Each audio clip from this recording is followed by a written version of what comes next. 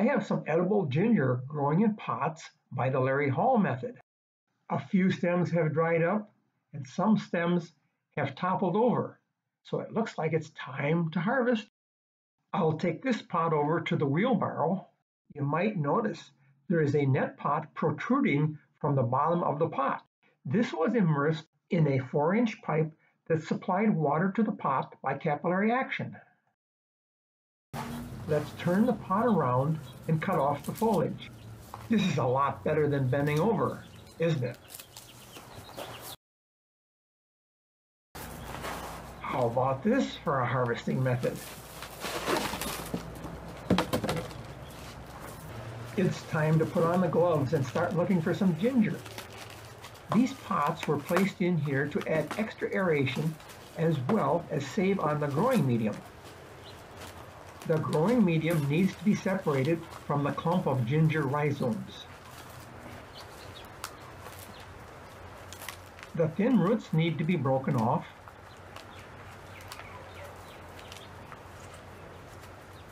And finally, we end up with a clump of ginger rhizomes. That was so much fun, we're going to harvest another pot. This pot has more rhizomes, and it's causing the pot to burst. There's a fair bit of root growth protruding from the net pot. Here's a side view of the burst pot. This pot has more shoots than the first pot.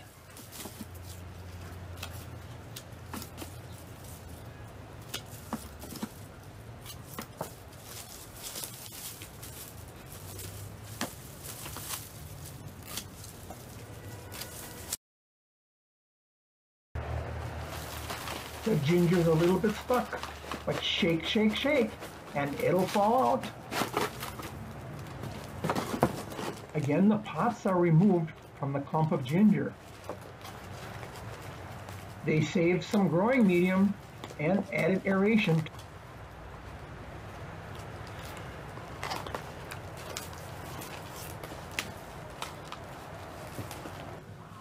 This ginger clump is so densely packed that I'm going to have to break apart some rhizomes. While I'm cleaning up this ginger, it might be a good time to tell a story about Ed and his teenage daughter, Ginger. Well, Ed had 2 tickets to the Hawaii football game, and he decides to take Ginger with him. But she really doesn't want to go. She'd rather go shopping instead. He says, "No, I have these tickets. You have to come to the game with me." Poor Ginger is totally bored. And then suddenly, Hawaii scores a touchdown on a 100-yard kickoff return. The crowd goes wild. Everybody's cheering. The noise is deafening. But Ginger is sitting quietly there, totally bored.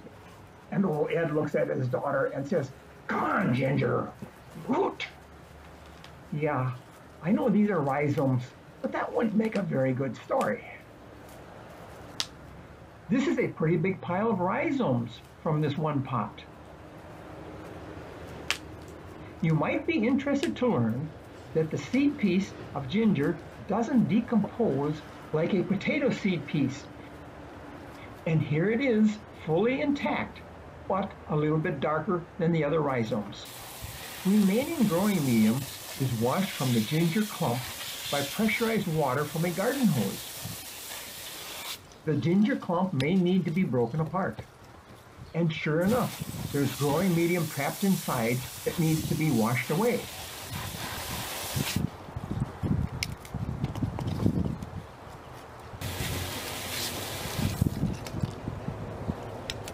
The ginger's pretty well cleaned up now, so let's go ahead and weigh it and see how much we have. So the first pot yielded about 2 pounds of ginger rhizomes. Now the ginger rhizomes from the second pot are being washed. There seems to be about twice as many rhizomes from this pot as from the first pot. It's kind of relaxing to watch ginger being washed, isn't it? Are you surprised that there was this much ginger in that pot? 4 pounds of ginger. That's about twice as much ginger as from the first pot. How does this compare to what is possible? Well, I was privileged to be part of a marvelous study by Dr. Hepperly et al., where 15-gallon bags of growing medium were top watered and given multiple applications of numerous organic and inorganic fertilizers, and plants were hilled 3 times.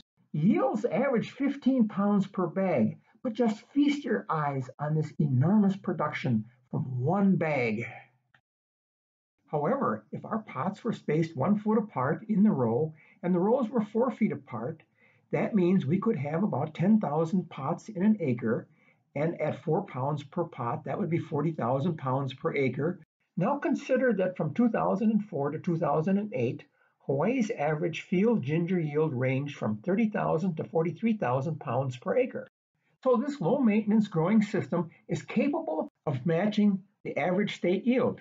Getting back to reality, the ginger rhizomes are spread out in a plastic tray and allowed to air dry for a few days, and then they'll be ready to take into the kitchen. They'll lose 10 or 15% of their weight by air drying. Now we will spend some time talking about the details of this ingenious Larry Hall growing system. I cut a 2-inch hole in the bottom of a 3.8-gallon pot, then filled a 2-inch net pot with growing medium, then placed the net pot in the bottom of the pot. The net pot will serve as a wick to water the growing medium in the pot by capillary action. Smaller pots are placed in the growing pot to increase aeration and to save growing medium.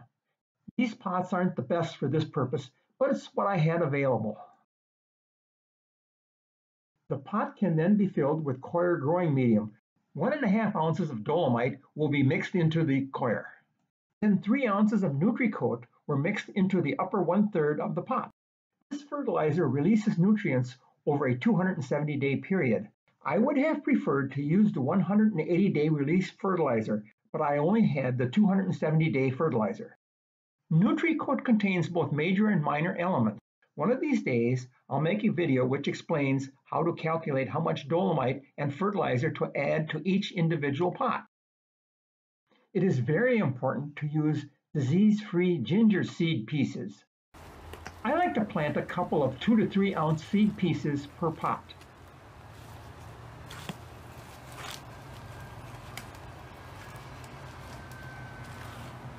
A 4-inch PVC pipe rests on a 2x4 which is sandwiched between 2 2x6s. The PVC pipe is nearly filled with water.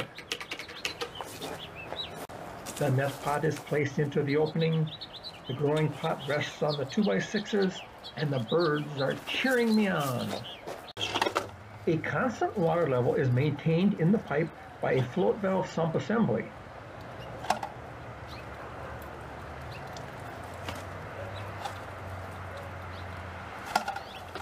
The sump consists of a modified juice bottle. Water leaves the sump through a 1/4 inch tubing in the cap of the bottle. The water passes into a closed 1/2 inch poly tubing, then a 1/4 inch tubing leads the water to the 4-inch pipe. The float valve sump assembly is covered to discourage algae growth. Rainwater was caught from a greenhouse roof and supplemented with municipal water when necessary. Water flowed by gravity to the float valve sump assembly.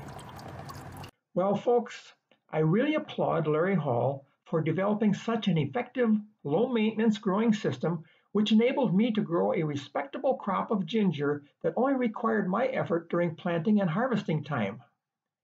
For now, I bid you aloha.